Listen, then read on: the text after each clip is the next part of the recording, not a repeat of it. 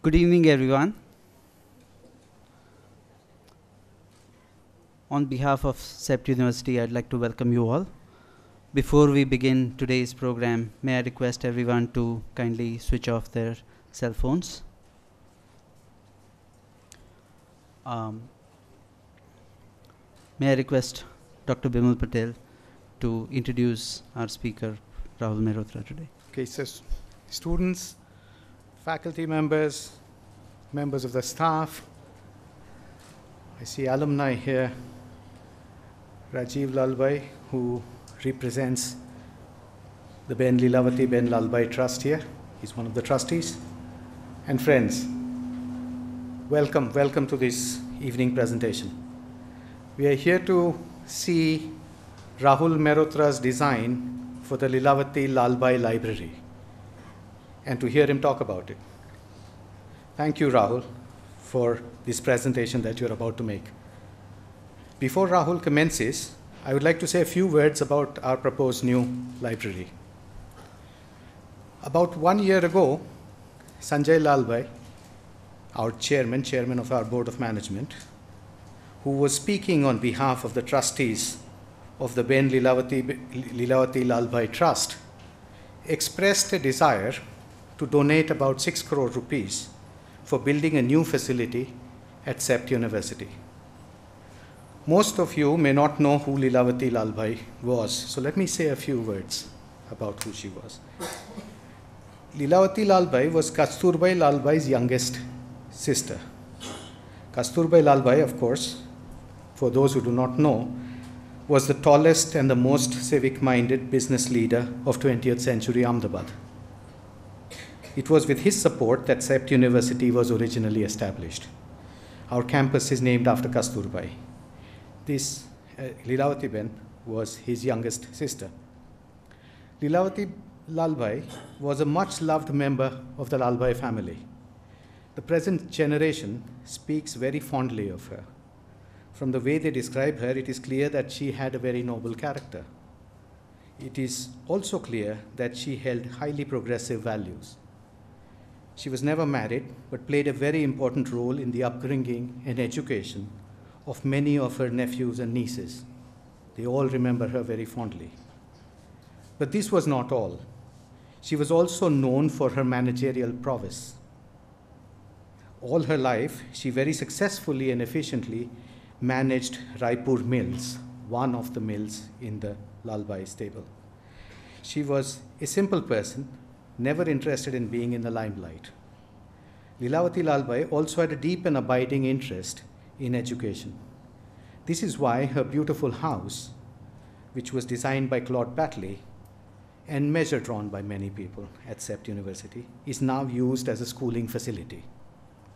On behalf of everyone at CEPT University, I'm very thankful to the trustees of the Ben Lilavati Lalbhai Trust for reposing their trust in our university and for their decision to support the building of a new facility at our university.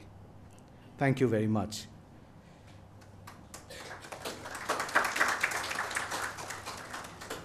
With the availability of resources, I discussed the question of what facility we should build with colleagues at the university.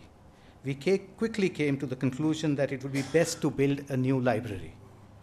There are many things needed on our campus, but we thought we should start with a library. Our present library is stressed, all of us know that. For very long, it has needed upgrading. And everyone agreed that while we need many new facilities, we should start with this. I presented this idea to the building committee, and they too readily agreed. Many of you may not know or be familiar with the building committee.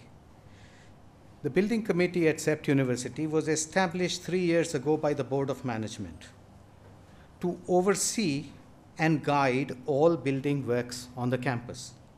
The building committee was mandated to gradually upgrade and expand the campus so that our students may have the best possible learning facilities. The building committee has 4 members. It's chaired by Praful Anubai, who is from our governing body and who is also head of Ahmedabad University. He's also part of Ahmedabad Education Society and a senior member of the educational fraternity in Ahmedabad. The next person on the building committee is Achal Bakeri, who many of you might know. He trained as an architect. He's an alum from CEPT University, but he never practiced architecture. He became a business person and now is extremely well-known and successful business person of Ahmedabad. And he also serves on our building committee and helps guide our decisions on what we should do. Then we have a member of the faculty here, and originally we had Krishna Ben Shastri on the building committee. Presently, Reshma Ben Shah of the Faculty of Technology serves on the building committee. And finally, the fourth member on the building committee is the president of CEPT University, which is myself. Once the building committee had decided on building a new library building, we requested our campus master planner, Christopher Benninger, to identify a location and to block out the new facility. After considering a number of alternative locations and following discussions with senior faculty members, Christopher and the building committee settled on the location where the NBO building, NBO block stands at present. It made sense to locate the building there because then the library would be easily accessible by all the different faculties and become a hub holding all the faculties together. The library would also have a significant presence on the campus by virtue of its location and provide a clear identity to the university. The next job then was to select an architect for the new building. The building committee was clear that it wanted an architect who is presently and meaningfully engaged with contemporary architectural challenges. It was also very clear that in keeping with the liberal traditions of the university, it wanted the campus architecture to be unified, but also to be diverse, accommodating of new needs while respecting the past. After considering various alternatives, all of us in the building committee, as well as the trustees of the Ben Lilavati Lalbhai Trust, did not have to deliberate much before settling upon Rahul Mehrotra's name. We all absolutely agreed that he would be ideally suited to be the architect of our new library. As you all know very well, Rahul really doesn't need introduction here. He's a highly accomplished architect with a fine body of work to his credit and a formidable international reputation.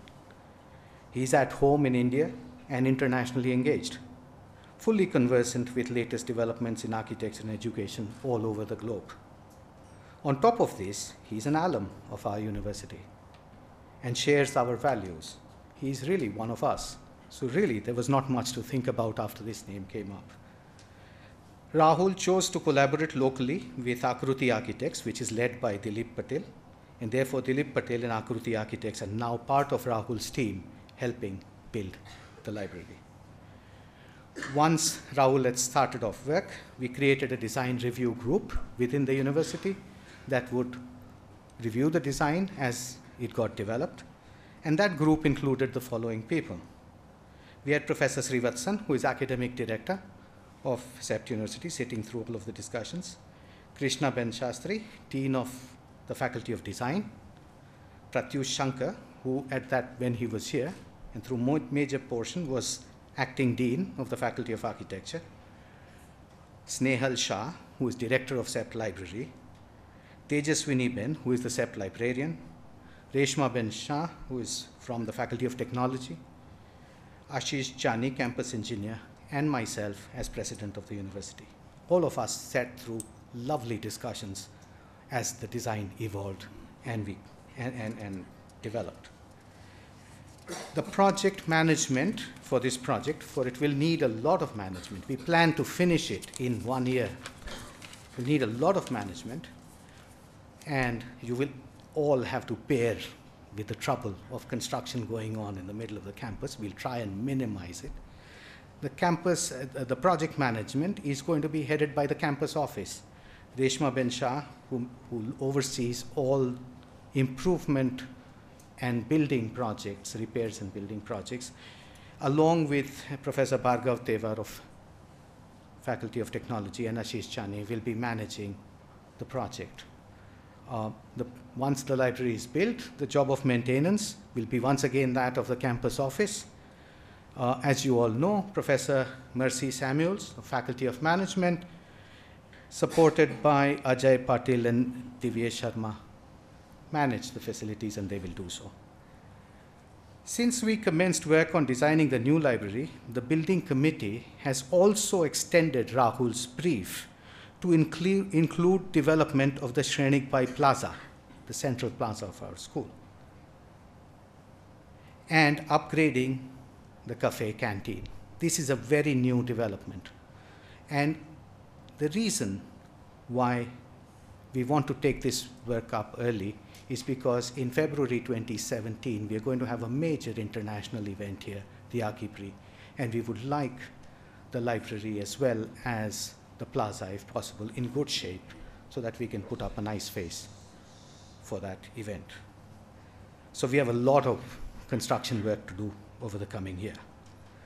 Those of us who have been involved in development of the design for the new library believe that the design of the new library building supports CEPT University's rejuvenation and modernization. It supports its renewed focus on teaching and research, its integrated functioning, its commitment to cosmopolitan and liberal values, and above all, its commitment to excellence in architecture. But you know, that is precisely what all of you are here to see and check out for yourself and talk about. You're all wondering what meanings the architecture of the new library will evoke. You're all wondering what its architecture will say about our values and about us. So without delaying further, I will now let Rahul get on with his presentation on design of the Lilavati Lalbhai Library and his preliminary thoughts on the Shrenik Plaza. Thank you.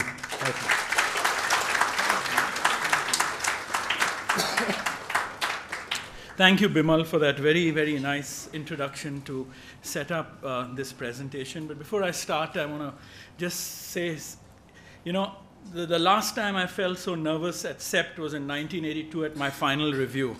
And seeing Nimesh, Parul, and others here, I'm sort of beginning to get the same jitters, presenting something that's not built, because one has since then been doing lectures where you present what's built, and you know, you can claim its success and you can point out its failures. But this is the first time since 1982 at this place with such an audience, one is presenting something that's not built. So it feels very much like my final year review, which was a neighborhood school in the Poles, in the Pole area. The other thing is that it's interesting, this slide was just added on, and only recently I knew that this was going to be named after Lilavati Ben, and my thesis, which was on Claude Batley, involved measuring the house. So in the library there are drawings in this thesis of Lilavati Ben's house, which Claude Batley designed. And it's funny, like many things in life, some things come round a circle and it sort of spooks you a little bit.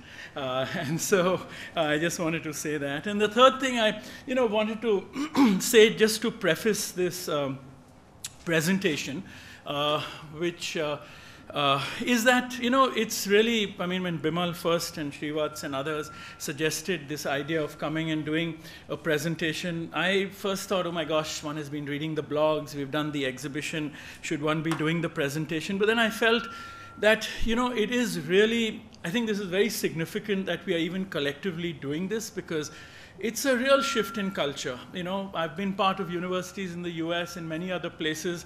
I don't know where buildings have been made so much part of the public domain.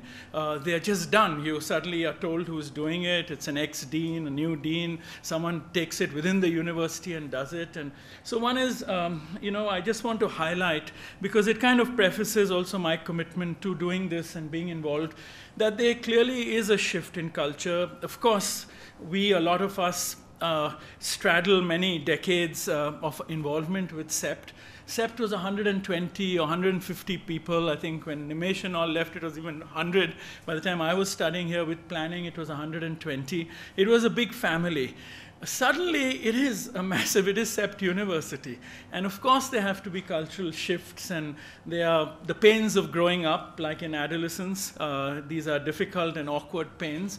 But I think, it's important if we have to thrive in an environment that speaks to this kind of new form of the place. And so I think I'm really delighted that so many of you are here, that we are all collectively participating to share. What I'm going to share with you is the process that one has undertaken with the committee. And so there are collective ideas which have informed and shifted the direction of the building and made different things happen. And lastly, what would have been nice, I forgot to tell Chirayu, was to put in brackets next to my name 1176, which was my code, because that's a number that you live with for many years, and you don't forget it. And suddenly I remember it, and it would have been nice, which is to really also say that one spent a lot of time here. I was, unfortunately, and I say this with some embarrassment, part of that era where we took a long time to finish. The only question I've been asked 3 times, I got new appointments in 3 American universities, was this a 9-year undergraduate course? Then in other places, what happened? So that's the one thing I've always had to explain. But they were wonderful years. And of course, one experienced this incredible place. For me, this is historic, and it's like building in the Poles, or it's like building in the 4th district of Mumbai. I mean, this is probably one of the most significant buildings of contemporary India, clearly so. And I start with this slide because this moment is, this is just the most wonderful moment in the building, of this staircase which intersects a social spot. Even the dogs are comfortable sleeping there. It's just a poetic moment, and it's something one learned architecture in a place like this. The studios, places we've all spent a lot of time. Of course, there are different perceptions. I'll never forget in 1976 when I was applying, my father was rather worried. He was a very avisual person, and he decided to make a trip to check out the school. And he came back and he said, you can decide if you want to do architecture, but be careful. This place really manages their funds very badly. They ran out of money and didn't plaster the walls. And then he said that they had no money. They didn't even put hinges on the doors because of the pivoted. So I was rather confused. But of course, when one came here, one fell in love with it. And it has a particular vocabulary, a particular architecture, a suggestion of what could have been, which is important for me. Those extending beams are like a ghost presence, because it tells you, this is intended to grow. Was it not? And then, of course, there are the micro-level things, which this might have been rebuilt, but I know we built this in 1980 or something in our summer program. So there are also fragments that we all get connected to, which get built, and one remembers them also fondly. There have been accretions over the years, and one of the things that has struck me very much is the fragmented nature of the campus. Studying here, even this wing didn't exist, this auditorium didn't exist. And since I've noticed many things, including the Kanoria Center, and we'll come to that question because it becomes a really important question. What do you see as the form of this campus? And some of these accretions, the cafeteria, new things, what is their life cycle? Are these intended to respond to different generations and their needs? Do these become things that we get nostalgic about and deter any other form of change? But that's why it's really, I think the approach we've taken is to deal with it as a contemporary historic environment, and question each one of these things, and we can have a discussion about that. And some things one is also not very clear about oneself. One is struggling with this, and with the committee we discuss this very often. So the way I've just structured this, and I've really done no new drawings for this. This is all the material we've discussed, except for the plaza, which I'll show you at the end, which I've not even actually shared with the committee. And I've just taken, well, I won't use the word risk, but to propose to you at least what we are thinking, what are the possibilities, etc. So I think even for Bimal and Srivatsa and the other people on the committee, this is just new ideas, just to get feedback. And this really happened, like Bimal said, because suddenly we found the building, there were a lot of questions of building which were related to the site. site, and unless one dealt with at least the outlines of the plaza, one couldn't move further. So, sorry, these are the sections.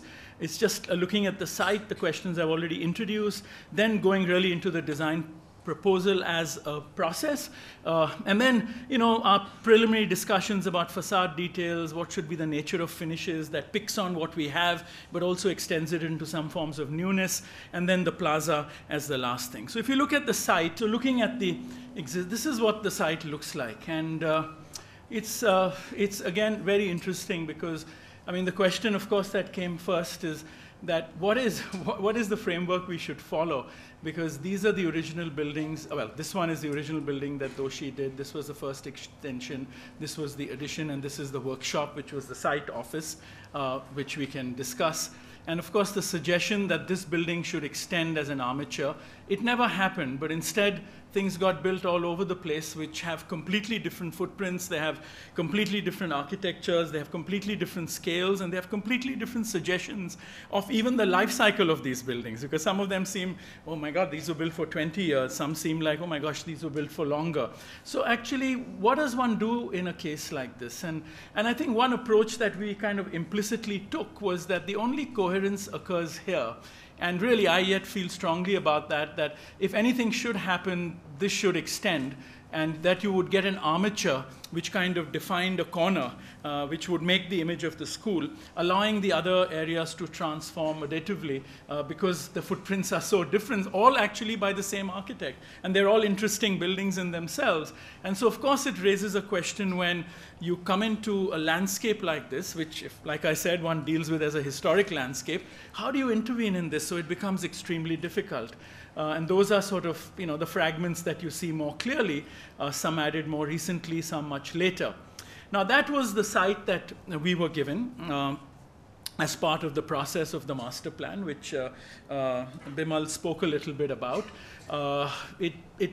We, of course, as any architect does, you question that right away and say, why here, why not there, why not there? And obviously, I went up and met with Christopher Benninger. He had a fantastic document where he had analyzed everything, the different leases, the different institutes, and some have even put barbed wire to demarcate their area. So the different contestations that occurred.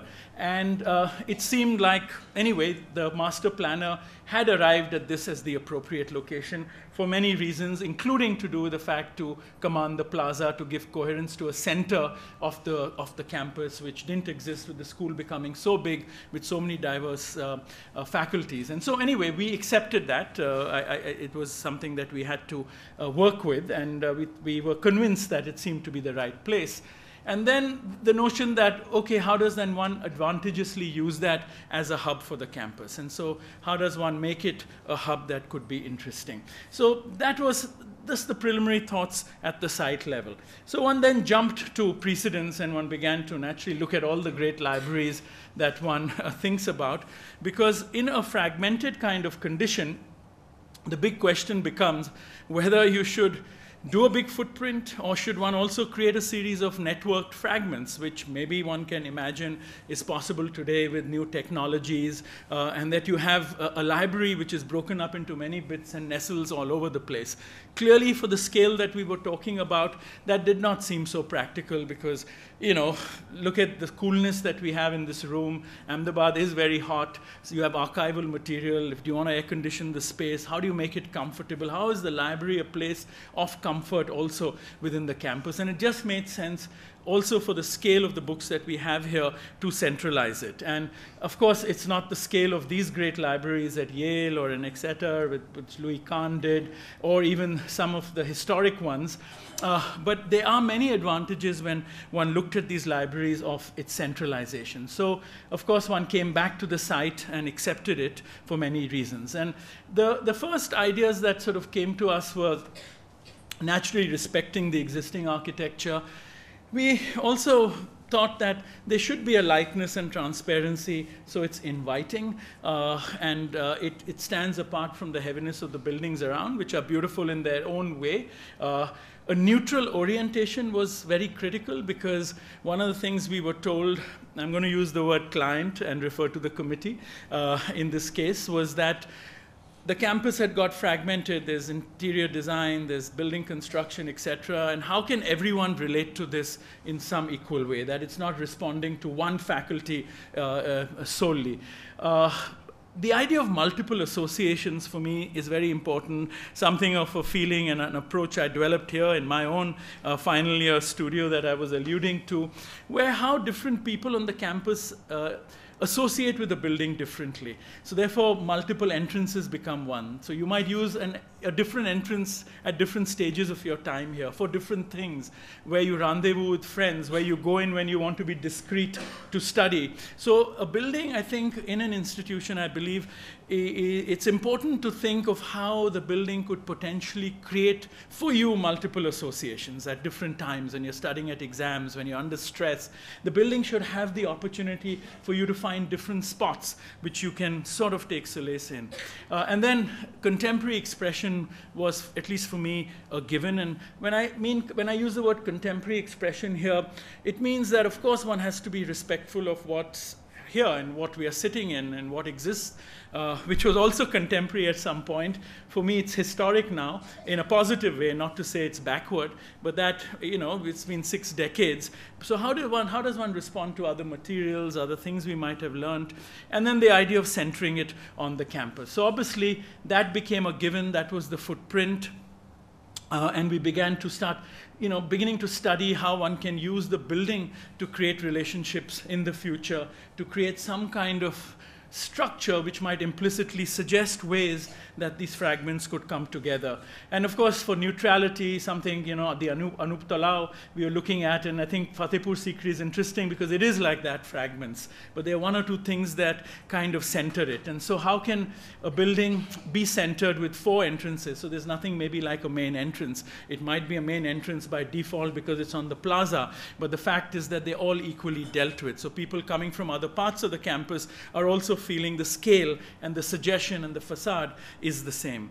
And then this idea that it could be something contained. So how do you reduce the footprint? Because we were given a footprint, we were given a mass. It was actually quite a large mass, which went up 5 or 6 floors that we could do because that's what was needed. But then with the committee, we began working about how can we fragment it, because one wasn't comfortable with that mass. And then how does one place the building within some other definition? And that outer definition comes from this structure that one kind of discerned from the site, as I showed you with those grids and things. And then within that, you put in something that's also smaller. So how do you create connections?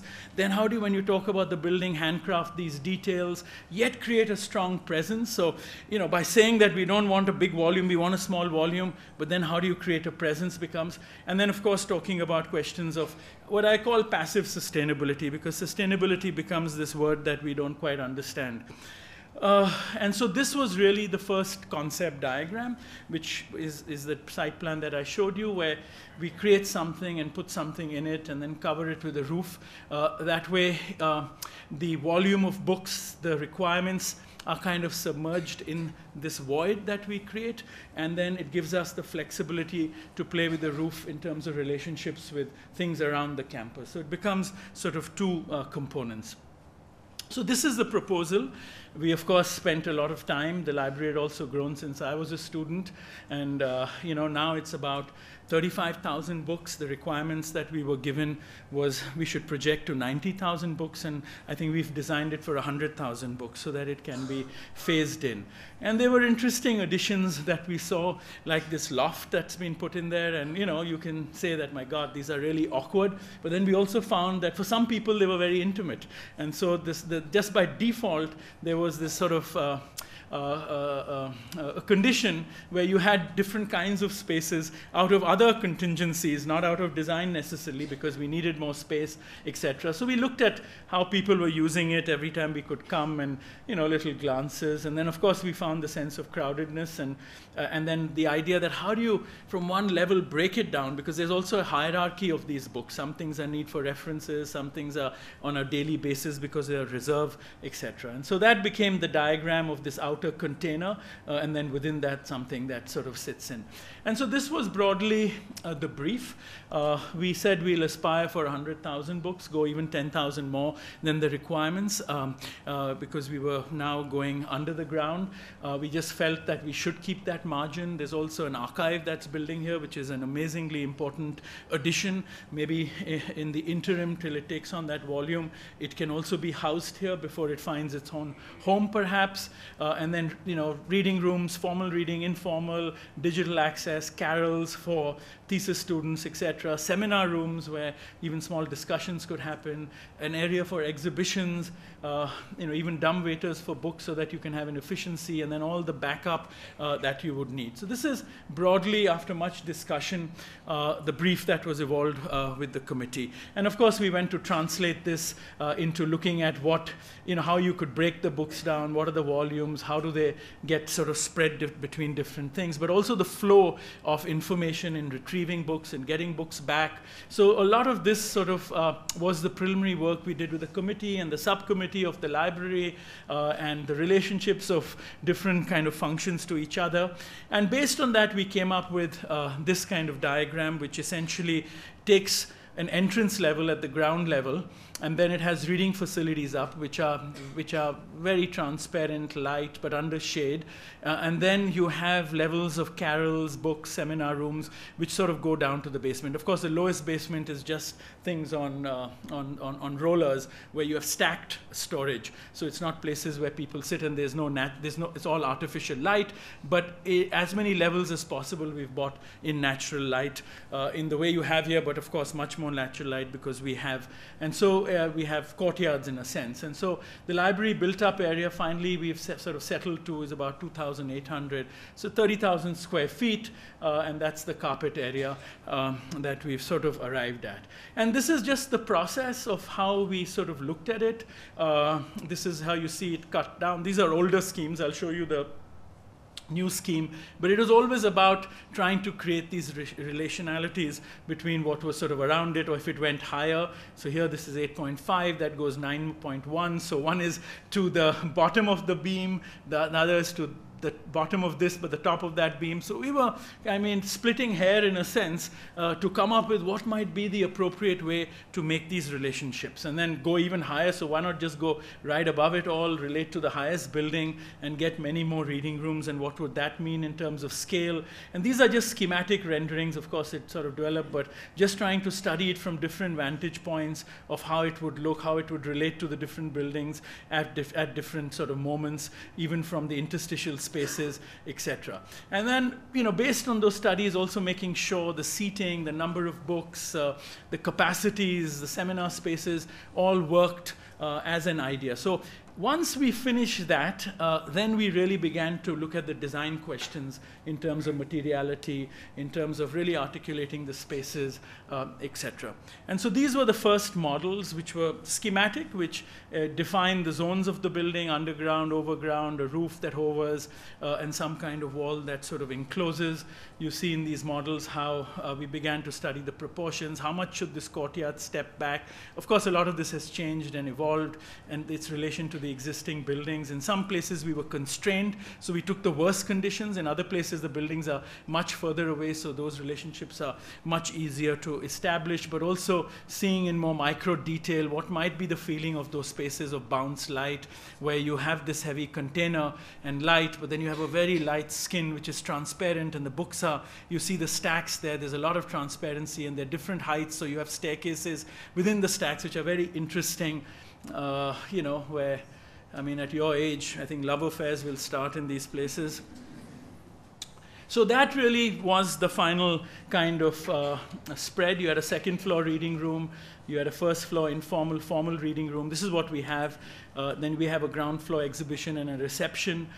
Then you have a first basement, which is a book core and carols around it. So they're book stacks, but they're carols where people will spend a lot of time. So the idea of more natural light. Then you have an intermediary basement core, which is a kind of mezzanine within the core, because for stacks you only need 8 feet. You don't need very high sort of volumes. Then you have a second basement and a formal reading and seminar spaces, because here the footprint footprint of the building becomes the whole length. The courtyard doesn't go all the way down to this level, but you have skylights instead. And we felt seminar rooms with skylights and things would be wonderful places to use. And then you have the lower basement, the third basement, which is archive and storage. So that becomes the components of the building as we've arrived at this moment. And then just going back to the site plan and the integrity of that approach stays the same. And then, of course, the question was studying this in detail, which is what does it mean in relationship? And this is finally what we arrived at. There were many steps in between this, which I don't have the time to show you. There were many studies in different materials, concrete base, other kinds of facades. There were about 3 or 4 different entire studies. And then finally, at the moment, we've arrived at this idea in terms of relationships. So here we've created a base which actually extends out beyond the upper building, which begins to hold these lines. So when you're walking in this condition at the back, there's a relationship and the building doesn't feel too bulky. But there it begins to relate on a long vista to the highest buildings on the site. But we've always got the bottom of the beam. So we've not, in respect, in a way, even if it's a token, we have not gone higher than the existing buildings in any condition. And this was really the toughest move, both for the committee and for us to struggle through, because the mass, you see this mass in the master plan allowed a mass to be there.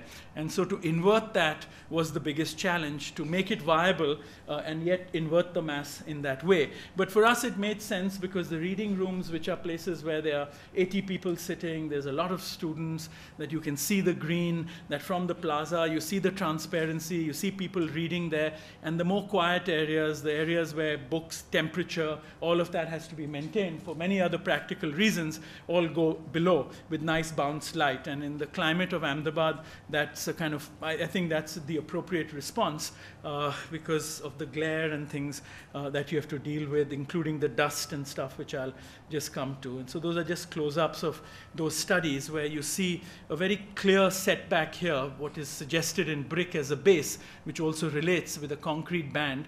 But that's actually a catwalk which allows the servicing of the facade. But it creates a setback that allows a more comfortable kind of profile, so to speak, in the worst situation. In the other situations, the distances are so long that you won't feel that in so many sort of ways. And this is just now a walk through the building. You enter here, so this is almost a literal translation of the Anup Talab, and you'll see these courtyards down. So these are voids. You kind of look down, and the protection is massive, so one can actually make this very transparent and very light. And this is a large room which is over 3 meters wide, which has sliding shutters, so you can open it up completely. It can be closed as rooms for 2 juries happening simultaneously. It can have a long table for a big conference, but it can otherwise just have exhibitions there. So as you walk to the library, there are moments of repose all around here, including these sort of walls. These are going to be sliding partitions, so this can become an exhibition space on books, on works of architects, parts of your archives, and it can also be converted quite easily because these distances are like 6 meters. So this can easily become a place where 4 or 5 reviews can happen simultaneously on the ground floor of the building, and in a lot of transparency, which would be very nice. The thickness you see here this is a concrete wall which goes down to create the profile as a retaining wall, and there's a brick wall which is with a void, and that above that becomes the catwalk. So you also get the illusion of thickness. It provides insulation naturally, at least for those levels, and it allows these 2 materials to be negotiated. The concrete working better as a solid monolithical material to create the structure, because the structure gets integrated in that, and the brick which gets wrapped on the outside, which relates not only as texture to the rest of the buildings, but I think could be also I think be demonstrative in the way it's made by craftspeople and all of that. And those become, there are many sections because it's quite complex with many multiple levels within the stacks, but that section just basically gives you a sense of how that happens, and that's a staircase which I'll show you in plan in a second, which takes you up. So there are very interesting volumes within the volume at every level. So even within the stacks, they're double heights. They're double heights with tables where people can study. So you don't go into 3-4 levels of stacks stacks and it's all small heights and you're looking at books, but you suddenly look down into volume. So everywhere the volumetric dimension of the building, these are the skylights, these are volumes within the reading rooms. Of course, the natural courtyard itself will be a volume.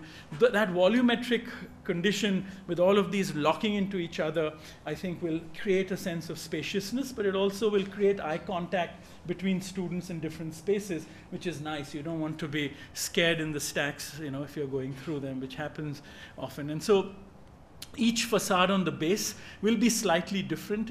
The entrance will be similar, but the openings will be different, which will be based on what that facade is looking at or what you might frame from within the space. So there'll be slight differences, and then that's the facade, and you can just see that relation changing, and that's a model. Now, the big shift that has happened from the earlier schemes I showed you was we decided to extend the roof, and so to give not only more shade, but also to create a skin on the outer area for many reasons. One is we all felt that it would look more classic, it would be calmer, but it also will create a skin for the upper levels that, as in a tropical building somewhat, for your monsoon times, also in the winter and summer, allow some control in that skin through shutters that can be operated easily. So the shutters within this sometimes can be open, sometimes can be closed. The north can be open all the time. The east and west can be closed. In a dust storm, they can be closed.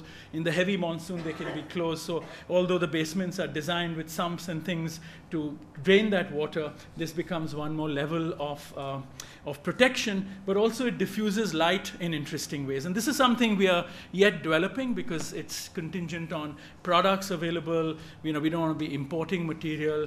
We are also exploring possibilities of color. If you're using polycarbonate, I'll show you that all in a minute. So it has a lot of potential. It also allows us, given the deadlines and things, to detach the facade in some ways in its detail from the operation of the building, because a building like this also takes months of operation to set up. And so, you know, we can stagger strategically some of that time. So here you begin to start seeing in section the stacks. You see the courtyard goes down to that level. Here the skylights will bring light down, but this is just stacks that are not accessible to students, but these are the archives where things are kept to be retrieved on demand. And what you've seen in the exhibition is that the one big difference, which we didn't have time to re-render, is that this is not going to be paved at all. This was before we got involved in the plaza, and I don't know why we assumed the plaza was going to be paved, and I'll show you in a minute how we are thinking about it.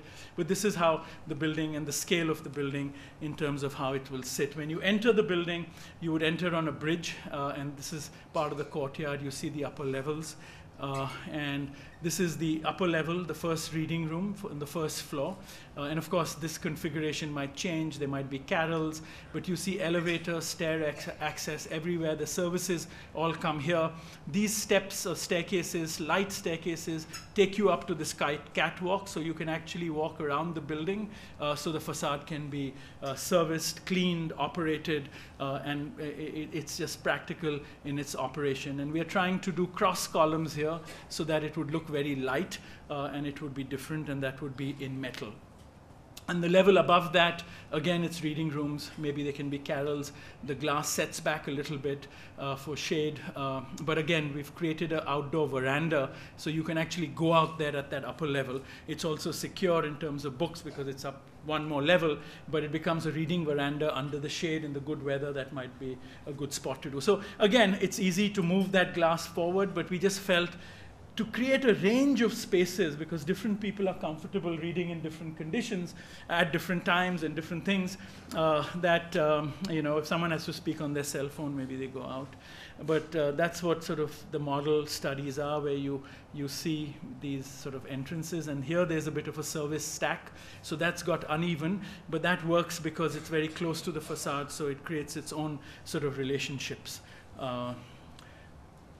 And that's the new model where, you know, we've begun to adjust for the volumes and the spaces and begin to introduce the columns and beginning to study how these sort of shafts would be. That's the bridge. There's more services at the back here, as you can see. These are the stacks with the skylights that bring light in here. So the stacks go down both these floors, but it's actually many levels of stacks within that. So that's a level of stack, that's one more level, etc. And so there's more space on the lower level. And then this is the first basement plan. So these are the double heights within the stacks, as I mentioned to you, and there's a kind of bridge that takes you to that part of the stacks and to this part of the stacks. And I'm not showing those drawings, but also the HVAC and all of that is integrated within these sort of areas. So none of that will be visible. And there's a whole zone for librarians here at this level, because this is where the action will take place in terms of reference, in terms of the real work of people in the library. These steps take you to those mezzanine levels. So this is just 4, 5, 6 steps. It's not like climbing a lot. And then these are also carrels and things here. So, you know, with the proximity to the library and people who are doing longer term research. And then these become courtyards you can step out to. So these are the skylights, which might be glass blocks, or they might be glass skylights, we're not sure yet, but this is enough space here that someone can actually go out there and read, or a group can go out there and meet, etc. So at that level, there are lots of kinds of spaces that one can use, and then the services continue to be here, and they're stacked quite evenly. And that's the bridge. There are many studies we are doing here. What should the nature of these stacks be? You might see skylights. These are yet quite schematic. There are other options of other materials to use. And these are how the stacks would be. So they don't align with the floors. They'll be intermediary kind of levels. And you'll see carrels. And these can be closed. So you have privacy because you also have glass on the other side. And then you go to the intermediary basement, which is this, it's like a mezzanine, and in the double height space you have these tables where people can read and things in a much greater volume, so you don't feel claustrophobic. But there are also other volumes which are more intimate. And then of course these are just the cutouts above. And then this is the second basement where light comes in through. These are all the skylights that you see here. So all these walls will be washed with a lot of light coming from above, and these become places for very large working tables. There are smaller meeting rooms which will be closed off by glass. There are things for archives, for photocopying. There's a lot of requirements that have been fitted in here based on the brief. But you yet will have a sense of openness. It will not feel claustrophobic. This was a scheme where we had smaller skylights, but now we're doing continuous skylights there because it's never direct sun, so you'll get a wash on that light. But there'll be a sense of lightness through these stacks going all the way down these levels, and then these are the long tables where students can work. And then this is the third basement plan, which are really stacked storage sort of areas. And then you see it in the model here. The facade details are the ones that are now being worked on as we speak, literally, because there are lots of options there. How to keep the transparency of this, but yet create protection. What should the rhythm of these columns be? In the model, they look very close, but they're not so close. I think we're trying to show shutters here, but all of that changes. And then the studies at the back is what we are doing, where, you know, that same vocabulary of the beam and the brickwork is caught here. This sets back. This is the catwalk. Those are the staircases that take you up to the catwalk to service some of this when required. There's also a catwalk for the upper level, but that catwalk is inside.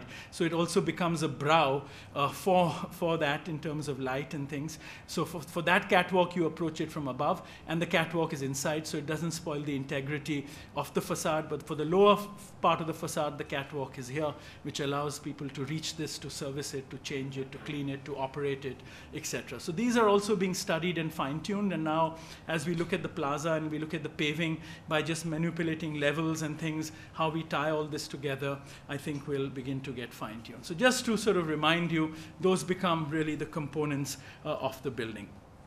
Now, this part of the presentation is all things very much in progress, but one is just in the spirit of the way we've organized this meeting, is to really, you know, just share with you at least things we've been thinking about. So these are the kinds of things we've looked at, maybe even zinc, expanded metal. What will that do? Will that cut out the water and the dust or not? So we are exploring that as an option. What should the size of that expanded and pattern of that be? Should that be only on the top and something else at the bottom? Should there be two different patterns? Should it be polycarbonate maybe on the lower level, or reverse it the other way? Or should it be one material on the whole facade? What are the different kinds of polycarbonates we can get? What is the detail of the shutter? So that's all happening. We'll, I think with the committee now, move into doing doing mock-ups and seeing how they operate, get consulting from industrial designers, because we also, all of us imagine this building as any of you would. It should also be a learning building, that there are details. Sometimes you might do details just because they become educational details, in a sense that it should also demonstrate different ways of doing things, which is what I recall with these great buildings. So that brick wall that they ran out of money not to plaster, and the hinges they didn't put, for me were actually amazingly, it opens your mind to all sorts of other possibilities, which then as students in your future careers you expand on. So the idea is to really embrace new materials, to look at it. Even the roof, we are exploring a zinc roof, the clay bricks, what is the bonds that we should use. We are kind of exploring all of that. Should it be different bonds on different facades? So it also becomes a catalog of bonds. What is the nature of the material we use? So we are exploring all of that at the moment. Should it be like Alvar Aalto's experimental house, which was literally an experiment of the different ways of bonding brick and different materials of brick? Should we be looking to Laurie Baker for inspiration? Should it also have porosity? So, I mean, I think there are just many interesting questions that we are all facing and we are discussing, and we are at the stage where we are beginning to embrace these questions in interesting ways. For these reveals, we were wondering whether with the exposed brick or weathered steel might be a nice material to bring in there, because it picks up the textures, but it also doesn't reflect, and wood there will weather quite badly. Also the finishes, concrete, which is a wax finish concrete, could that sort of come on these walls? Should that come on that external courtyard floor? Those are options. Cork for the exhibition surfaces in this entrance area, including around the reception, because that is the librarians' areas for checking out books, for leaving bags. So there's a lot of storage, but that also gives us surfaces which can become exhibition surfaces. So is cork a good material to do there? Then using wood minimally, just in the carrels in one or two places, because it's an expensive material, but it does bring warmth. And how do we balance that? And also Kota stone, naturally, on some of the levels would be a very good material to use. Corian for the wet zones, how you mold it. So we've identified and made catalogs of all of this. Now the last part, which I think for the first time we're even talking about it, this was something we've just made some drawings to think about it, which we've finished literally, I would say, a day or two ago, just to, after Bimal's sort of brief. Because essentially what happened was we began to do the building, and then we began to not know how to deal with the adjacencies. We didn't even know what levels to establish, because should we they want to take the plinth higher, but then what would it mean with relationship to steps everywhere else? So it just, the decisions led with the committee, led them to tell us, look, just detail it so that at least the building can be established, and of course it can be modified as we know better. So we began to look at it. I go back to this because this is an important question. I mean, at the level of the building, the important question becomes the mass of the building, just in summary of the last part, and it becomes the mass of the building. It also becomes the treatment of what is below and the treatment of what is above. Obviously, clearly the treatment, what is below, is a direct response to a hot, dry climate. The treatment above, I believe, works for both a hot, dry climate, because we have enough volume in the roof to insulate, but we also have expansive shading. But it also works in a humid condition, which is also months of humidity that we experience in a place like Ahmedabad. So it begins to do both things, and it is going to be an air-conditioned volume, because I know the school is committed to make that very comfortable even in the summer. And so that's what I mean by passivity, that just by shading it, not doing blinds and reflective glass, you get the sense of transparency and the beauty of looking around in the campus, but you also, with like 4 meters of shade and a layer of a facade surface, can actually deal with both those conditions. So that's sort of what led us to make those decisions. Now, at the level of the site plan, it's this question of what is, I mean, at least I haven't been able to read what is the implicit code in this. And like I said, I see very clearly incredible integrity here. And one can also imagine this building expanded there, those exposed beams that you see. And that gives you a fantastic armature, which really, for the entrance and things, holds the campus. And you kind of come in through the staircase, and a whole new world opens out here, which are these many fragments. Because, some of these these buildings follow that style, but I'll be candid, they don't perform as well as these buildings perform, just because in the way they were dealt with sectionally and things like that, for various reasons. It's not a criticism, but it's just a reflection. And then, of course, the Visual Arts Center is a completely different story. So is the Gufa. So are all these fragments here.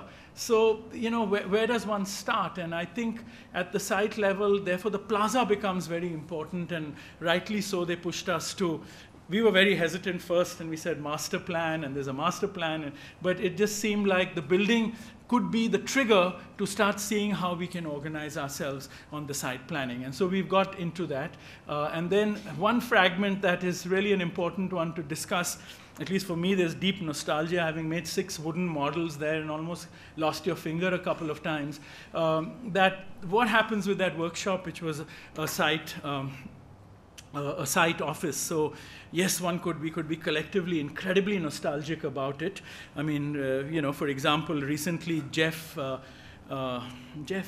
Bergman wrote this wonderful piece, which I often share with my students. He wrote a piece where he took all the norms or all the criteria for World Heritage Site listing, every criteria. And then he showed how Dharavi meets each one of those. Unique settlement, unique material, representative of a particular era, etc. So this whole thing about the nostalgia and conservation, a lot of us are involved in it. The question is, how far do you stretch it? And really the real big question is, what are the trade-offs? Is that if that nostalgia is helping one slow down the pace of change, and in a productive way that we as activists band around and stop something from being erased, it's one thing. If it stops us from improving something for much larger public good, then that's a problem. Then how do you establish the memory? How do you keep it? Become interesting questions. I don't know the answer, but I know this, and I'll say this, being a student here, having made 6 wooden models there, having been very nostalgic about it, this is a piece that we have to really think about hard. Whether we remove it, keep a memory of the plinth and create seating there that people can tell stories about the workshop that existed, I don't know. But we can't be overly nostalgic about it if we have to be ambitious and think of a campus that has 1,000 or 2,000 students eventually, and 5 faculties or 6 faculty, and you know, all of that. That fragment, being someone who's engaged deeply in conservation, I think is not problematic, is not the right word, but it needs debate. It needs to be, it should be an option that we should discuss of how it can be displaced, removed, and its memory maintained in some other way. But these other fragments, as you can see in this plan, it's a really hard question. And so for right now, it seems the Visual Arts Center again is another story and another animal in a sense, both architecturally but also in terms of its own administrative, legal kind of condition. And so if one has to bind this plaza together or create something of it, I'm assuming that this armature extends, then these become the fragments that we can address at the moment in terms of trying to create coherence. And of course we looked at Google, and that kind of, you know, I mean, because of the trees, because of these fragments are not visible, but you see this as you know, a muddy path there, which I know for all the Garba enthusiasts is like the most important space. But again, how can we make both happen becomes the big question. And so we went back to looking at, you know, what might be the organization on it. Are there any lines we can discern? We put the footprint of our own building, which we realized is large. I mean, actual footprint of the building is much smaller. This is the perimeter of what we are creating as the skin. So we began to put them all in. We began to indicate the volumetric kind of conditions. So you begin to start seeing what's happening. And it seems very clear that, or at least for us at this first stage, is if this recedes in some way, I don't think we should lose its memory completely, but I think it could become a plinth, it could become something, that we begin to get a very clear definition here, allowing this armature to extend, because that could be a very, whatever happens, whether you extend the building as is, or you build another building eventually which is compatible with that, but it would create an amazing edge here in some way eventually to create a sense of this plaza and the library there. The library is actually, as you can see, much smaller. The footprint is big. it's only the void footprint that's big. The actual building footprint is much smaller. And of course, there's a lot of self-built things here which are very interesting. And I think what the library building will eventually do is actually make that into a more contained courtyard, which it already is because there is a building there, but only 8 feet high or 9 feet high. But I think this could be another world, which is a nice contrast. There's a kind of informality here. There's an organic quality here. There's a life cycle of these materials which might change. Things might be built by students, and then you have a formality here, which is what holds the campus together. So this is sort of studies to show how one can actually capture a plinth here. So this building extends out to something which allows outdoor events, but also becomes a space for that facade to relate to. And then you create big stairs here.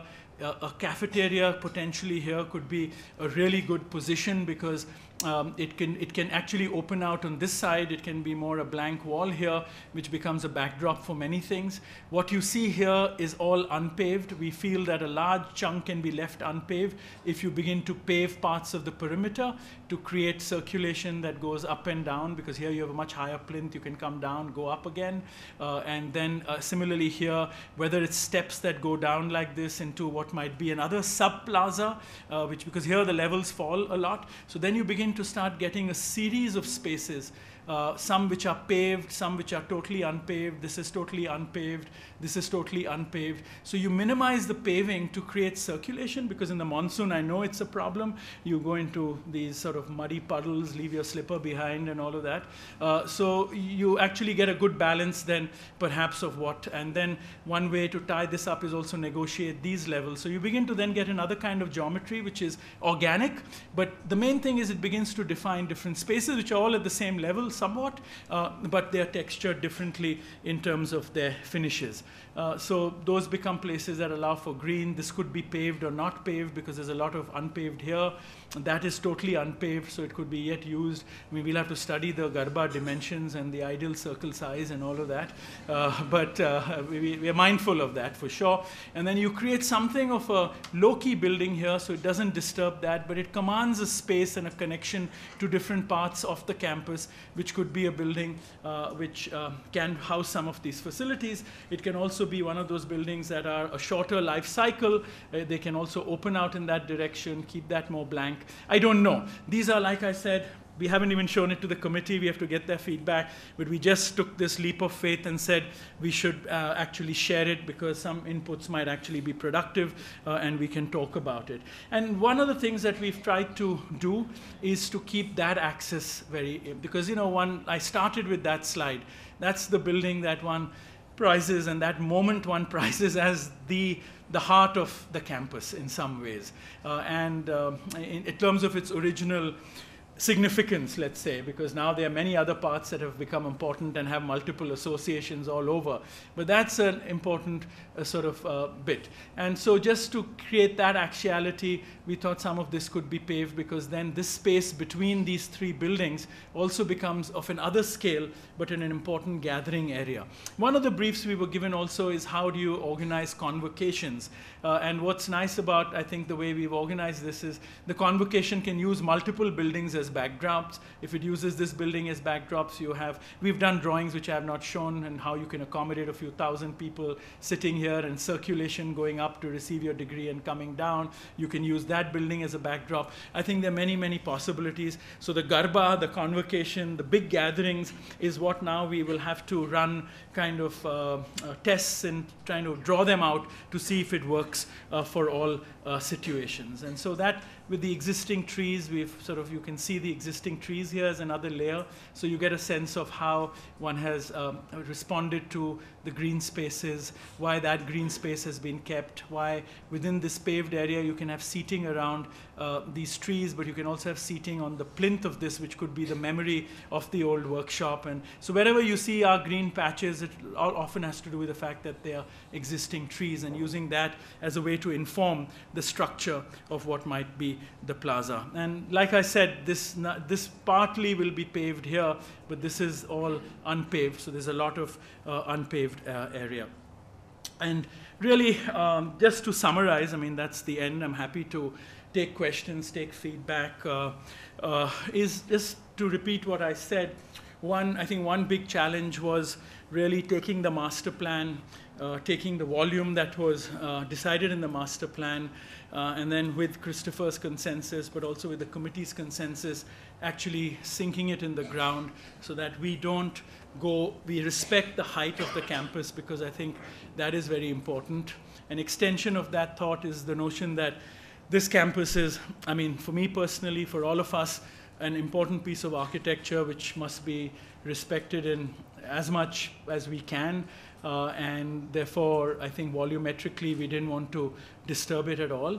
An extension of that was then the challenge of what is the grain of this thing, so to speak, on the given campus, and that took a long time to actually conclude, I would say confidently, that there isn't a given grain. There's one corner where you could imagine a very clear idea of what was coming, because the architect who did the campus himself fractured and fragmented it for good reasons. One is to experiment with new ideas in architecture, which is incredibly important for learning for students, but also constraints of costs, constraints of the identity of the different players who came on the campus, like the Kanori Art Center, the Gufa, all of that. So there was a question of identity there.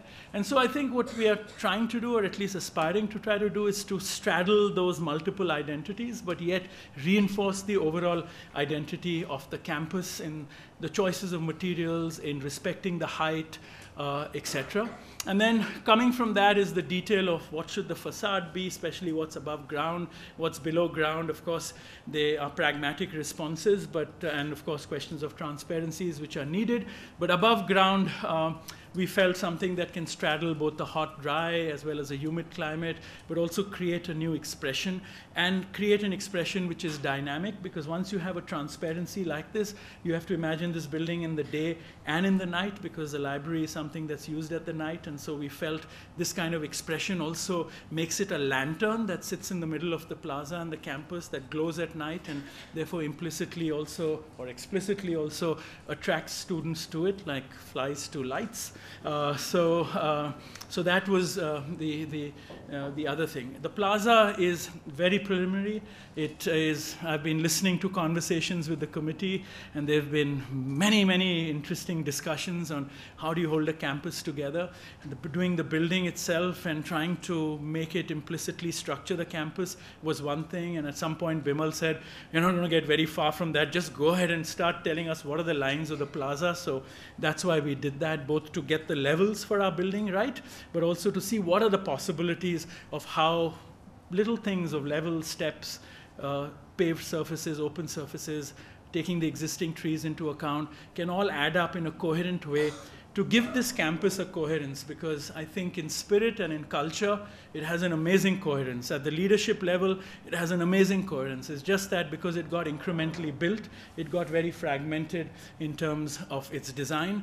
And I think it's up to our generation to pull it back, to make it, well, it is a wonderful place, to make it an even better place. Thanks very much. Questions? Your name and your code number so I know which year you're in. Another format for questions. Nimish, of course. This is question. What I saw 3 months ago, which was on, yeah, somewhere, not in the exhibition, but somewhere. Facebook, right? It was literally a cause of concern for me about the continuity and desirable change being blended with each other. I am completely relieved today to say. I'm relieved, Nimish.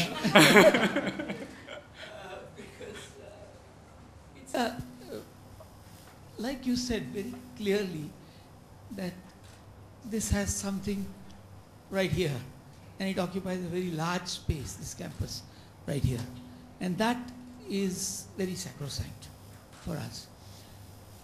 One issue I would suggest you keep in mind is that in this kind of climate, our sky component is extremely high, and therefore even if we have lots of natural light, we have to be very concerned with glare. Yeah. That's all I need to say. That's why the choice of the material of that skin is going to be important. And therefore we are looking at one end with that perforated, which will shade it. Or you see, that's what we are studying right now. Yeah. And about the campus, I think the first time I see this as being a cohesive campus in its seed. And thank you and congratulations. Thanks, Nimish. Thank you very much. Why can't it go beyond, become the tallest building in the campus? Well, we leave that for Dubai and Shanghai. No, it means that there's some kind of a, fatalistic side. It cannot go beyond the aesthetic boundary. And a symbol of the Well, I mean, no. I mean, you could, yeah, absolutely. No. I think it was a valid question. We started the master plan. Actually, even suggested that it becomes an icon by going vertical. And I tell you really, and I'm not exaggerating, and this is what I enjoyed and I respect and I'm thankful for to the committee, is it was an open dialogue. We had, I can't tell you how many dialogues about how high. I only showed you a few images of those studies. We did many studies like that to show the impact of it. And it's a question of scale, and scale has to do with adjacencies. So, and so we've taken the worst situation to make the scale work there, because those are buildings that are going to last. And all these buildings, whether it's SID, others, we are saying their problems is this, that, and the other, but these are buildings we are going to all fight for to keep. And so you have to respect them. And I think scale, building in any historic environment, you can do a glass-clad building, but the scale, if you maintain, half the job is done. And I think the scale is what respects an environment.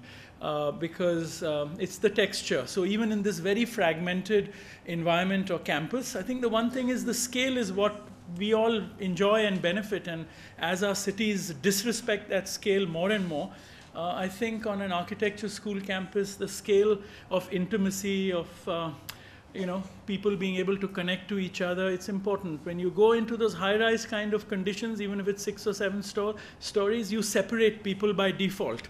And so I think that was, we spent our first few months just discussing that. And I shared a few studies with you. So of course it can go high, but we don't need to, I think.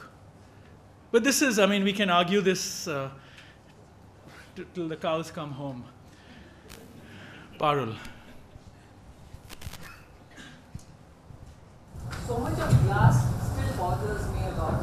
In this, we are almost reaching 47, 48 degrees, and the predictions are that we'll reach 50 degrees in a few years' time. So, you need a screen. Even the overhangs are not going to be that useful. And there was a joke always, in Cambridge area, in 70s, that most of the fees that Harvard got was spent in beating up the design school, Harvard graduate design school, because of the glass, and you had to really cool that much huge, heat up that space.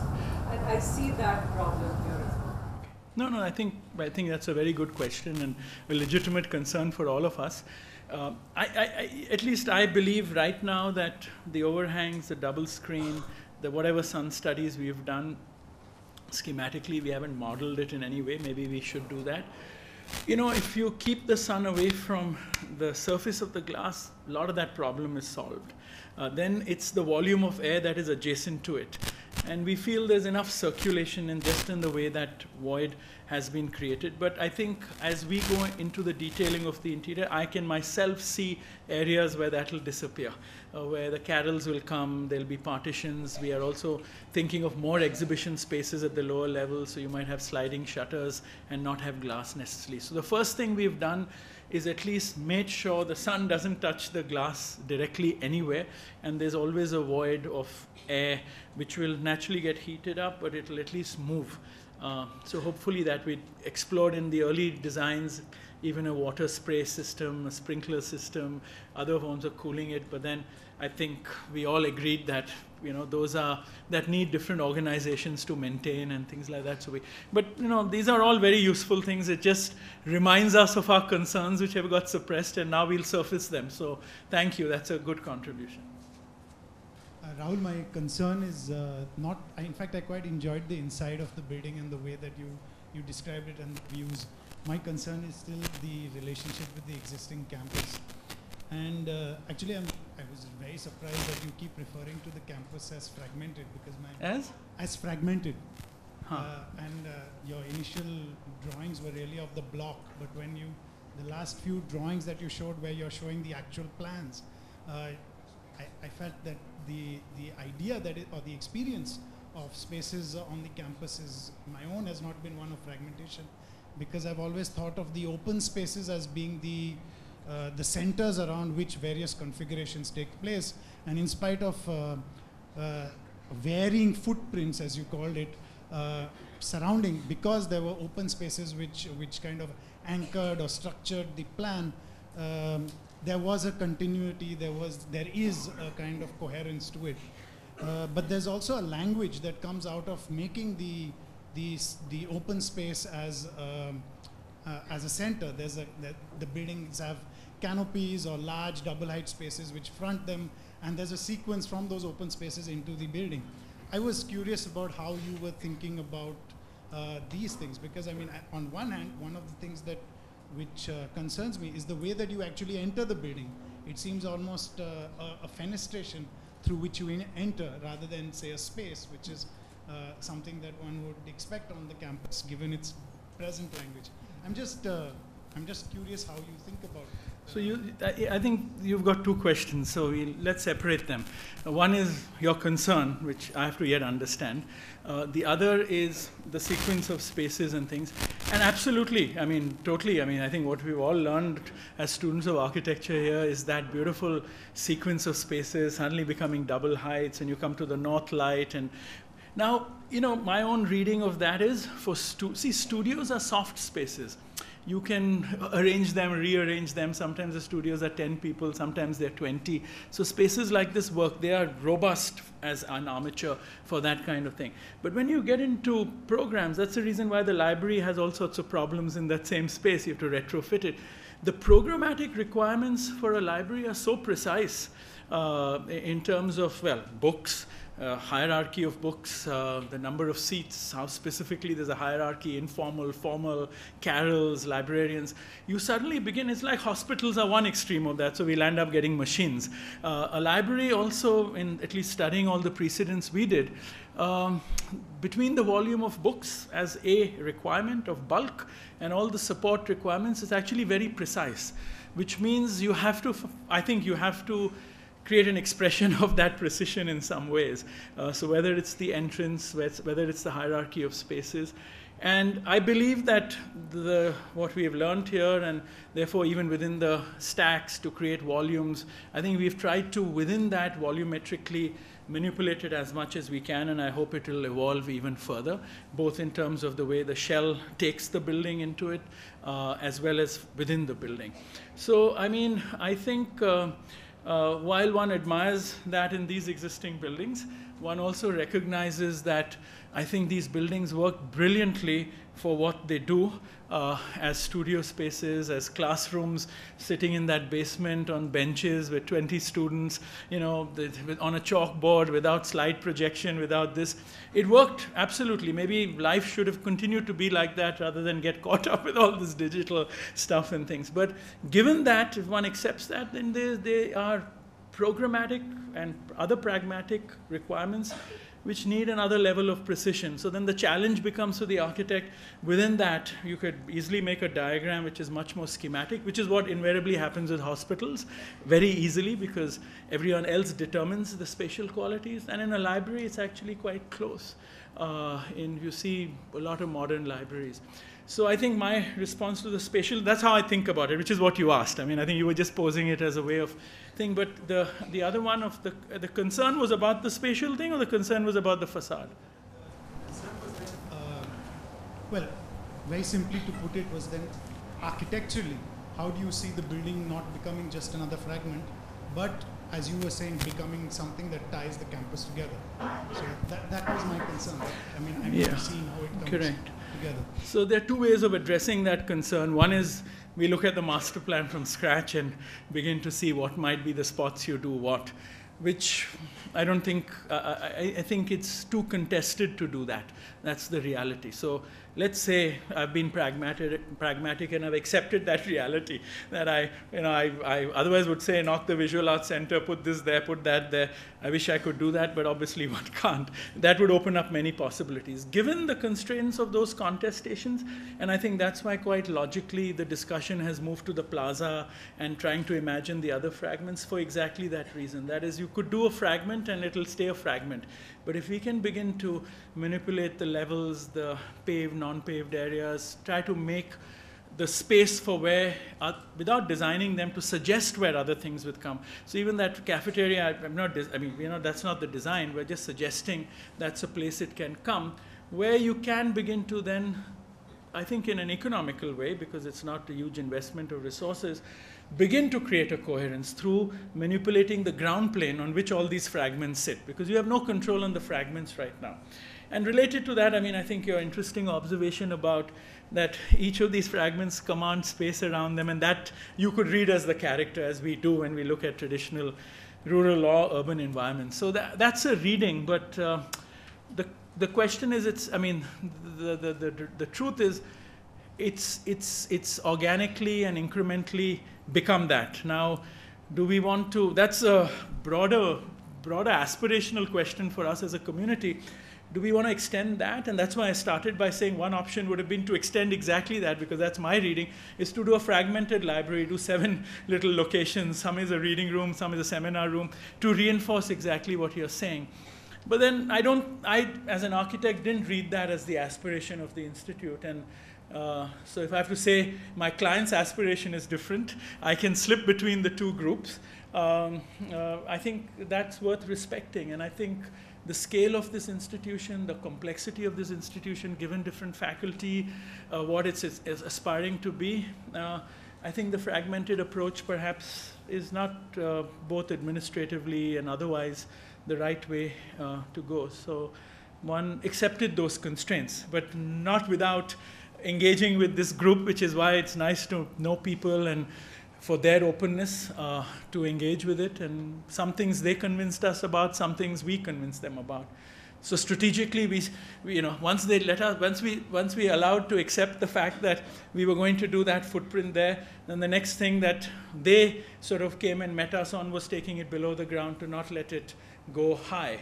So these were the kinds of trade-offs, as in any project, that occur through the process. And I think everything you're saying, I'm sorry I'm being so long-winded, but everything you're saying were things that were discussed, sometimes implicitly, sometimes explicitly. So thank you for surfacing it, because it's useful. It's useful for the discussion, because I think part of what we are doing today is trying to create a forum also for that discussion, because the blogs and all of that is chatter, which sometimes is not productive. It's useful, but not productive.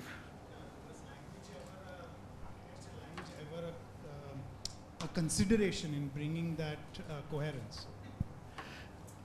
You mean just trying to use the architecture language? Not necessarily literally using the language that is existing, yes, but making more direct references to the existing language.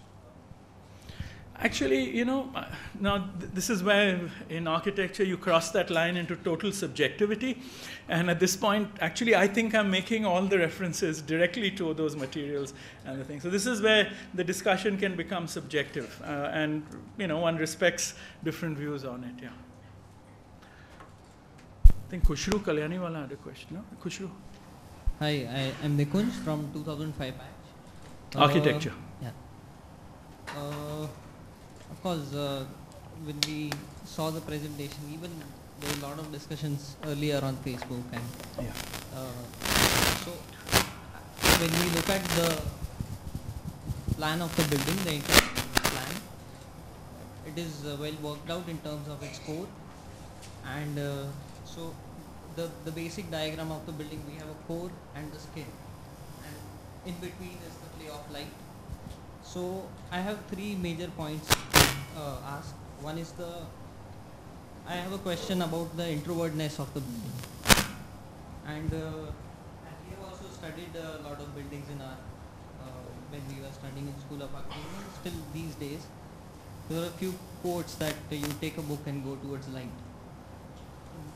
Does this building offer any kind of you know, I mean, can you come out of that introvertness of this place in this building?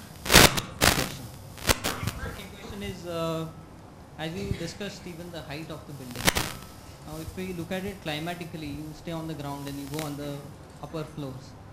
There's a kind of a breeze, and of course, there's a huge ground in front. So even if we study the microclimate of the space, the kind of wind that you can catch, and talk about such experimental passive cooling systems and all, because as we see this building, I mean, imagine this building when there is no electricity in the campus, and what happens then? So, I mean, is architecture so much dependent upon the electricity? I mean, what does it have to do with the, you know, because we are always talking about the architecture being the standing between. I'll forget your question, so let me answer the first two because they're getting very long. Okay, so actually I've forgotten the first one now already. No, you talked about the introvertness, yeah. So I think your two questions, sorry to interrupt you, but they're sort of related because I do believe the top of the building is not introverted, because once you have those things, we are showing you renderings with these shutters, it's going to be in fact completely transparent and it's going to engage with the outside. It is a library, so I mean, you know, if you want to be extroverted, you can read under the tree also once we do the plazas and the seats and things. But the building itself will be, the three levels of the building will be very visible, the upper levels, which is where a bulk of the people will read. The second, and so it's partly extroverted, partly introverted, at least visually, because library again has there are things about security of books. The climatic thing also, therefore the top is, those are not fixed glass shutters. Parul also I wanted to just mention, those are all openable, which means the air can go through, and those are the areas you can let the air go through. But the rest is all, with the air also comes a lot of dust in Ahmedabad, and that's not very good for books and for computers and things like that. And so therefore where all the more precious or more sensitive equipment and things is on the lower levels. Talking about then electricity, well, if it's at night, whatever the building is, you're going to not be able to solve the problem. But during the day, that's why we've got those general skylights and bounce light. This whole building without electricity, you'll be able to read, I mean, much more clearly than in a room like this. It's going to have much larger quantums of light. So except for the lowest basement, which is where there are just stacks that roll, everything else is totally naturally lit. And therefore, I think Nimish's point and is something we have to, you know, really calibrate, is at what point does it cut glare and give you enough light which is bounced, or does the light become a disturbance, is what you were asking. And glare psychologically also makes you feel much hotter. So those are the balances, but I don't think there's a problem with light at all. Third question now. Yeah, so one thing is about discussing the skin again in details. I mean, not right here, but as a design, because that is something because core is very well designed, even the way you describe the entire thing. But the skin is something that is actually holding a very good relationship with the entire language of the entire campus. And I don't know whether is it possible to really re-look at the skin, because that is where the physical connections are also going to happen. Yeah. In terms of call it visual connections or connection to the climate. Because in this exercise, skin becomes one of the most important issues. I mean, there's no question of re-looking at the skin because we're yet looking at the skin.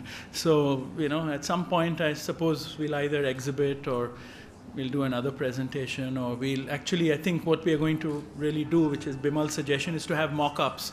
We're going to actually have full-scale mock-ups and then look at it critically, and then we can have another discussion like this around the mock-ups. Because, like I said, what's going to come in those infills is, it doesn't stop the operation of the building. So we are going to take our time to get that right, because I think everything you point out is very, very important.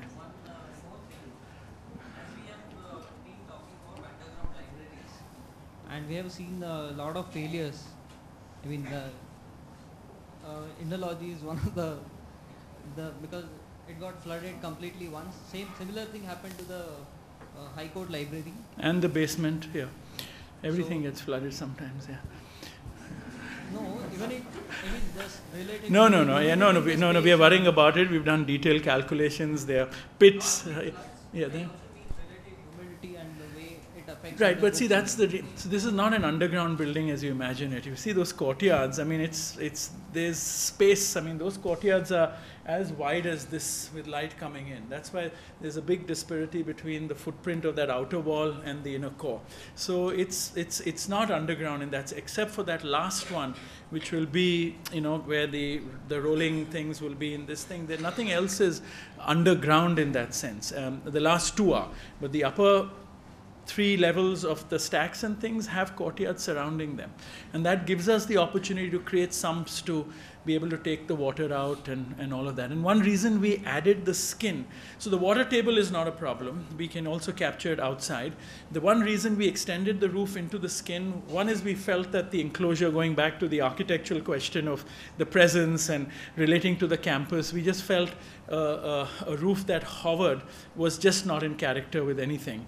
And so bringing the skin down made it a much more contained volume, albeit very transparent, but also from a performative way, because Bimal himself, as chair of the committee, he started almost every meeting asking me that, tell me about the rain and what will happen, and if we're closed all night and it pours that one night, what happens, etc. And so that's something we are trying our best to address. And I believe just because the way the sectional volume has been articulated, that's taken care of a lot of things, including the heating of the building, the glass, and all of that. And of course, we are nowhere close to being happy with what the skin should actually be, for both the reasons of architectural articulation and reference to materials, or tearing away from the reference to materials as the counter argument, or the performative aspect. So this we are struggling with ourselves, to be quite honest. Hello.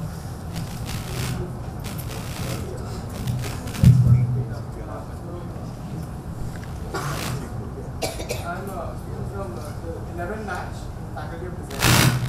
And just as a trend, hello. Just as a trend, what I've been observing over the past 5 years that I've been here, that all the double-height volumes that have been existing in the school become canvases for installations or any kind of a student activity interact with the buildings that's been there. So would they, and like the architecture basement just had these small slits in the beams which would, you know, always facilitate that kind of an approach. So the kind of double height volumes that are coming in the library, would they have such suggestions in details which would kind of... Correct. Yeah, no, absolutely. I mean, you could, but the question is, yeah, I mean, you could. The question is, I mean, every building doesn't need to do that, no? I mean, like I said, the library also programmatically is more sensitive for various reasons. And I mean, if you're going to build up a library with equipment, with media, with 3 times the number of books that you have, you also have to be careful about, you know, restricting it. It also, I mean, it goes back to that too. I mean, I mean, there's a lot of value in imagining this kind of thing that occurs in these buildings existing everywhere. And yes, we've tried to, as much as possible, respond to that naturally, but within the limits of the programmatic constraints of a library. So I mean, you have to also be aware of that, you know. So it's in fact, for me, being a student here, and for all of us, of course, the natural thing is trying to see what from this building we can extend. But you have to also remind yourself that now there's so much precision in the requirements of a library that, you know, and Professor Snail Shah is in charge of that committee, so it's not easy. Hello. The previous question, you talked about the height and respecting what is there. Also, while designing the site plan, you talked about that. So, about the overall site plan and the group workshop area. You talked about scale for this building and patterns it is following and things like that. But in this group workshop, you mentioned nostalgia, or we don't need to be, there could be another option or something like that. But it might be interesting to see that place also with respect to scale, with respect to what you're doing in terms of build form, rather than is it an extra building, or is it... No, you're totally right. And that's why I said these are the questions that we have to, then eventually it's a question of trade-offs, no? So what are you gaining by that? What are you not gaining by that? Some things are more tangible, some things are more intangible. So I think it's a discussion. I just wanted to prepare the ground, or I wanted to throw that question on, because I know even if I wasn't involved in trying to do this, I would also be one who would be saying, why would workshop, leave it, we've all got used to it and it's important historically.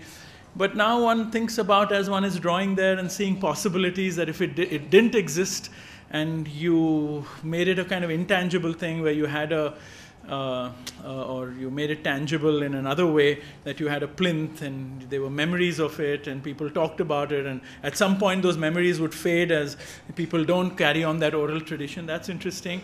So I just want to put that question out, that I don't think we should be dogmatic about it. I think we need to articulate our own position on what the trade-offs are. What is it doing for us? Maybe it's reminding us, that little fragment is reminding us about, incremental settlements and what all the rest of our city looks like, and we don't get carried away by this formality of the campus. Maybe that's something that's good, which is what you're alluding to in a different way. It reminds you of another kind of scale and things like that. But then if it means that is going to disrupt wonderful rhythms that occur through the building as you come up, especially if this armature is important and everything else is fragments, and it restricts what can happen on the plaza when now you're so many students, then that's a question for discussion. So I think we should, I would just end my response to that question by saying, I think we have to be open. At least I've got to the position personally that we have to be very open about what we do with that. I would have been much more dogmatic maybe even a year ago. But I just have reached a position where I feel that it could open up some interesting possibilities. But I very much respect what you're saying in terms of what we should remind ourselves about within the discussion about scale or nostalgia or whatever, references of older fragments on the campus.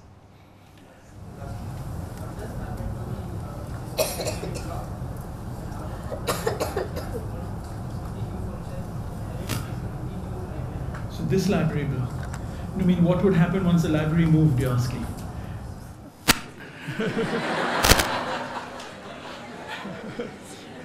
Yeah, well, you could have one more studio there. You could have, again, going back to the earlier discussion, these are very robust and beautiful spaces. So once the library moves, it means you just have one more space to do the installations, to do studios, to have classes. It becomes part of the continuum of what exists on the campus. That's what I would say. I think, no? What do you think should happen? Come on now, you have to participate. Maybe the workshop should come in there. Okay.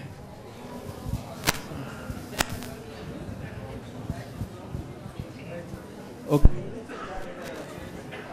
With that, may I request Dr. Bimal Patel to give the vote of thanks. Thank you. So thank you very much, Rahul.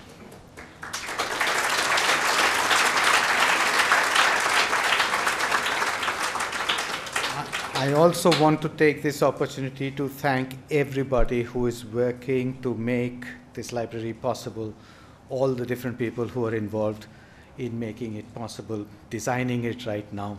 So thanks to everybody, including the trustees and the board of management, etc. I want also to remind you, I'm personally really looking forward to this library being built and seeing it done fast so that we can start using it. I hope you people are also looking forward to it. As we build it in 1 year, it's going to mean a bit of disruption on the campus. All of us are going to have to bear with it a little bit. So if you want something great to happen, there is sometimes a bit of pain that you have to go through. So just keep that in mind. Thank you once again, Rahul. Thank you all for coming. Good night.